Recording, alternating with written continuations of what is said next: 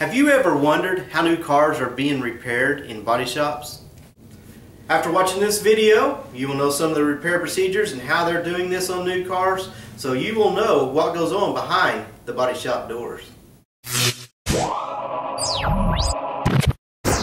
Cars are being made much different these days. You know, with the increased fuel mileage, they keep trying to make cars lighter and using different materials and different ways of making these cars. You know, it's going to result in different repair methods. Now that they have that 54 regulation, 54 miles per gallon, where all cars have to average that, you know, that is going to even have more changes over the next few years than we've ever seen. There's probably materials that they are designing right now that we don't even know what they are. They have all these new things. Engineers are coming up with all these, you know, they're good ideas, but hey, how do you repair this stuff? Whenever I attended SEMA last year, I attended some training there last year, and it seemed like the theme last year was aluminum. It seemed like every class I went to, they talked about aluminum and how that's affecting the repair shops. And you know, it talked a lot about repair methods and some of the things that we're going to see.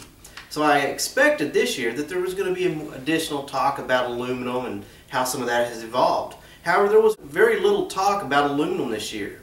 It seemed like the big focus was on the different types of steels. You know, you have mild steel, you have a high strength steel, ultra high strength steel, boron, trip. There's all these different types of steels, and they can't be repaired the same. They're all different, and they all require different repair methods. And that's what the big thing they was talking about, and the importance of finding the OEM procedures. You know, that's the recommended procedures that the manufacturers give to you to tell you how this car needs to be repaired, where these certain steels are located so you'll know how to repair them and what the proper procedure is. That was the big theme this year. And that's exactly what this class that I attended that I'm going to talk to you about, you know, it was talking about the different types of steels and the repair procedures. And one of the things brought up was rivet bonding. Now, rivet bonding is nothing new. It's been around a long time. This is the process of using panel bond and adhesive in addition to rivets to hold the panel together. You know, it works well. It's good for corrosion protection because you've got the bond in between the panels, doesn't allow moisture in. You know, that's nothing new. But what is new is they're recommending that more from the manufacturer.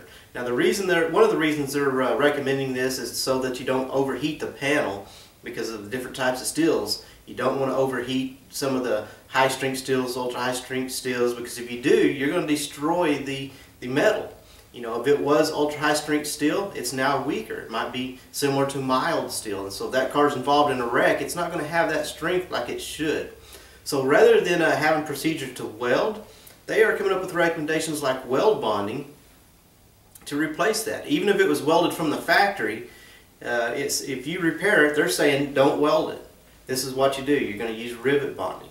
So, and there's a lot of procedures out there, but this is one of them that they talked about that's going to become more popular and more recommended through these repair procedures. Fusion welding aluminum to steel.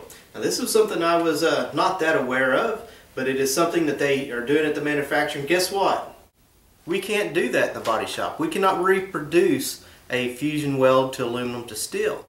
So if they're manufacturing stuff in a way that we can't reproduce it, what do? Well, we're going to have to look at those manufacturer repair procedures to see what they recommend.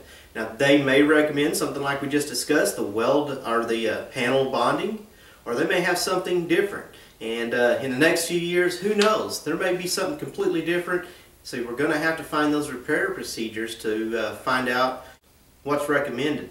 Now, if you're DIY out there, you know, working on things at your house, hobby, some older cars, restoration project, don't let this scare you. I mean, this is for the newer cars that are becoming very complex. We can't repair them the way they used to be. Now, the older cars, you know, they're still the same, you know, a lot of the same repair methods, a lot of mild steel. But if you're doing this at your house and you're trying to get into some real complex repairs, you know, some frame repair or, you know, something like that, you know, it's going to become pretty difficult, and, you know, I don't know if I'd recommend doing that unless you're real knowledgeable about that. Now, this is something kind of alarming. They said there's currently about 20 million OEM pages, and that's the recommendations we're talking about. You know, the repair procedures that the manufacturer has. You know, if you are replacing a front rail, how do you repair it, or how do you replace it? You know, you look up the recommendations, and it'll tell you, you know, what they recommend. There's already 20 million of those out there. That's a lot of paperwork. Now, over the next 6 months, this is what they said at this training, at this class, they said that is going to triple.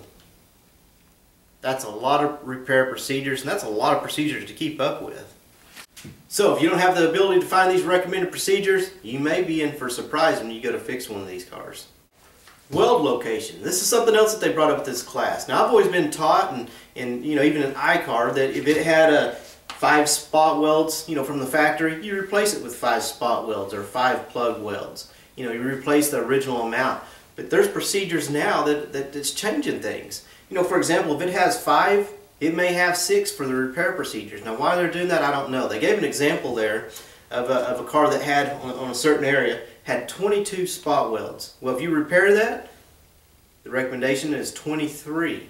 Now, what the purpose of that is, why they want that one extra when it's repaired, I don't know, but that's procedures, and if we didn't know that, we would go ahead and repair it like we always would. So it's important that we find these repair procedures, you know, to find out what the manufacturer is recommending for us. So it's important. It's going to become even more important as we go on, as we move forward with these newer cars, that we are able to access these repair procedures so that we can find out what the manufacturer's recommendations are. Painting sensors. This is something else that was brought up there, and you know, I was already aware of this, but in case this may be something you need to know, you know, on your front bumper covers you have a lot of sensors now, and they're painted, you know, from the factory. But you can't just paint over those. There's a mil thickness, and it cannot go over that mil thickness. So you have to be aware of that and know that those can only be painted a certain mil thickness, or else that sensor's not going to work right. Tire pressure monitors. Now this is something in your tire. It'll tell you inside, you know, what your tire pressure is and if you're low. But there's repair procedures for how are you going to reset that. And if you don't know, you're going to have to be sending this car out to the dealership, and that's going to cost you time and money.